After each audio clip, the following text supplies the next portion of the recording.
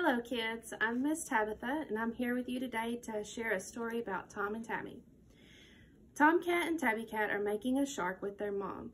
Mom told them to listen carefully so that they don't miss a step.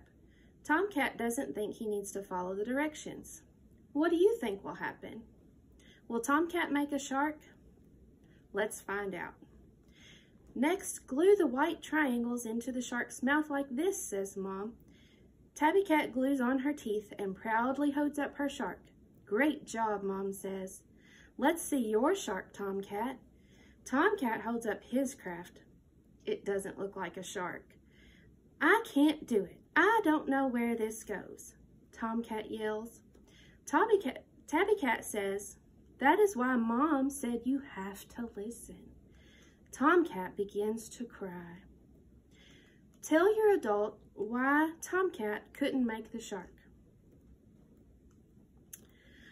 Are you ready to follow directions now, Mom asked. Tomcat said, yes, I really want to make a shark. Mom told Tomcat the directions again. While Tomcat worked, Tabby Cat was playing with her shark and having fun. I'm sorry that I didn't listen, Mom, Tomcat said as he finished the shark. It's okay, Mom said. Now you know why. Following directions is very important.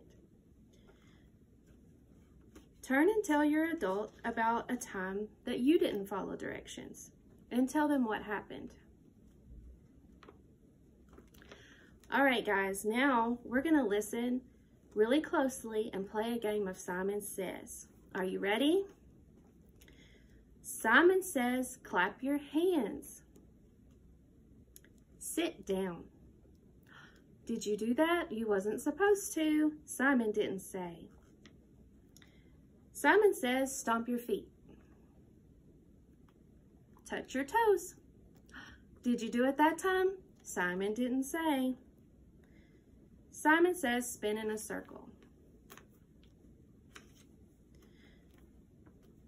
All right, adults, discuss these questions with your kids. Why is it important to follow directions? What happens if we don't follow directions? What can we do if we forget to follow the directions? What can happen? What can you do if we see a friend that isn't following directions?